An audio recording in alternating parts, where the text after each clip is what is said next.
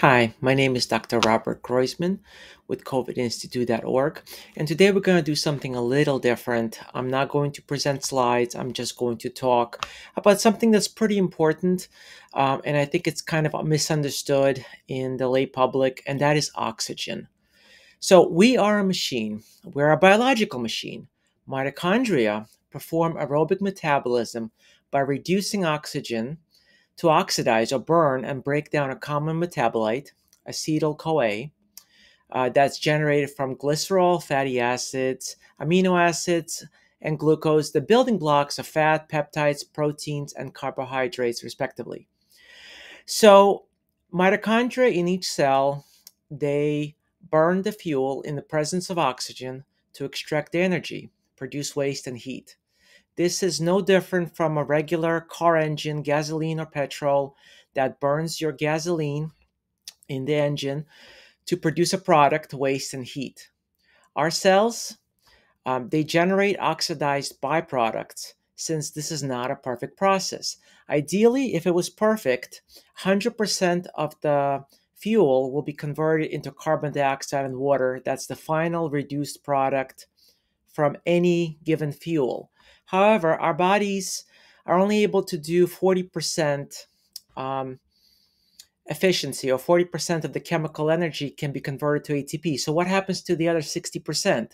Well, some remains as byproducts, as basically the burning byproducts, and the rest is expelled as heat.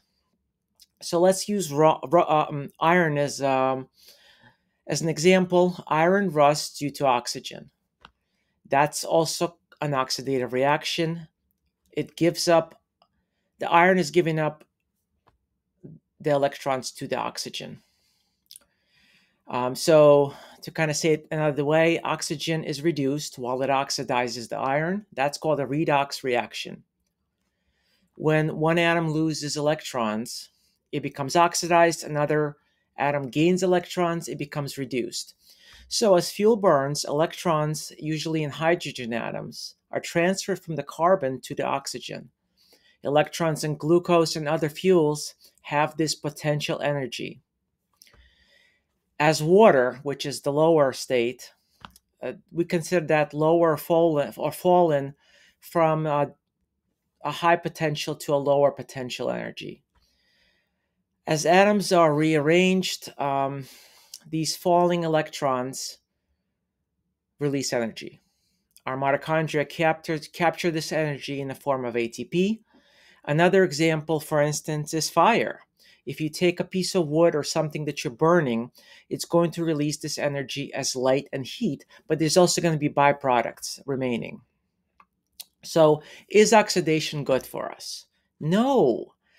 Is oxygen good for us? Again, the answer is no, but it is necessary for us to burn fuel into a usable energy form and to kill pathogens. We only need enough oxygen for what mitochondria need to accomplish their goal. It is a necessary evil. It is a toxin. Have you ever searched on Amazon or Google for oxidant supplements? Anyone? Anyone find any? Can't find any? Why not? What about antioxidants? How many antioxidants are out there? Why do we take or want antioxidants? Is it to remove oxidized byproducts before they can damage DNA, proteins, and fats? We have an internal antioxidant and radical scavenger system. One of the molecules that's responsible for this is glutathione. So, what are some of the antioxidants? Well, vitamin C, vitamin E, quercetin, rutin, resveratrol, selenium, zinc, NAC, um, N-acetylcysteine, glutathione, melatonin, curcumin, the substances in black seed oil, alpha lipoic acid. So all of these are considered antioxidants. And if you notice, you really have a lot of antioxidants, but really not a lot of oxidants. And nobody seems to want to buy or purchase oxidants. What are some oxidants? Well, the big one is oxygen, right? Um, Ozone is a huge one. It's one of the most oxidizing substances that we have. Tobacco smoke, high alcohol intake can do it as well. High fat diets have a lot of oxidation in them or oxidants in them. So let's talk about, I guess, breathing first. What is breathing? Is it just inhaling a quantity of air or a quantity of a gas, or is there more to it? What your body needs and where all this happens is in the mitochondria. The If you're not getting enough oxygen into your body, your mitochondria are gonna not gonna be able to do aerobic metabolism, and they will do anaerobic metabolism outside of the mitochondria. So your body essentially needs what it needs. Anything additional, what happens to all that additional oxygen? Well, it can oxidize different tissue because this will create a cellular oxidative stress inside the mitochondria. At best, it can use 40% of what it's given. But if you give it more, it will produce more reactive oxygen species. And these are the ones that are normally trapped within the cell. But if you produce enough of them, they can escape and cause damage in the nucleus, outside the nucleus, and in the body in general. So let's talk about hyperbaric oxygen. We've evolved to work over 21% oxygen in the air.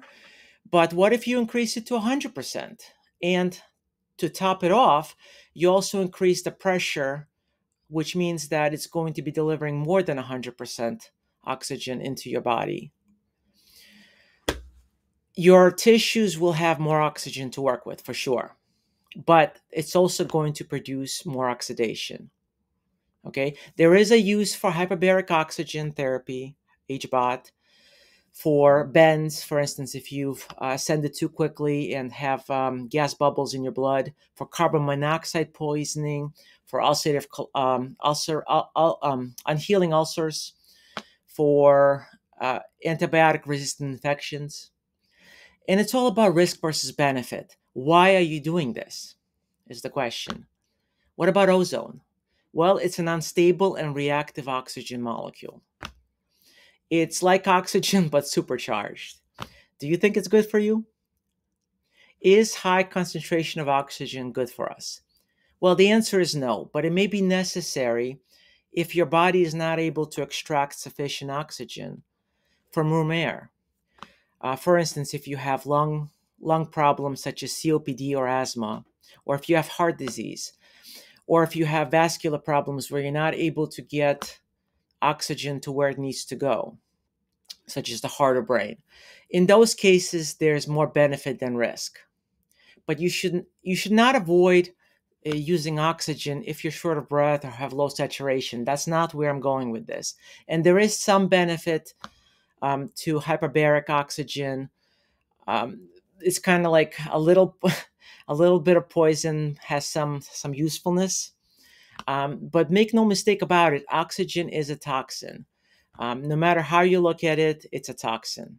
I really hope I explained this well. Talk to you soon. Bye-bye.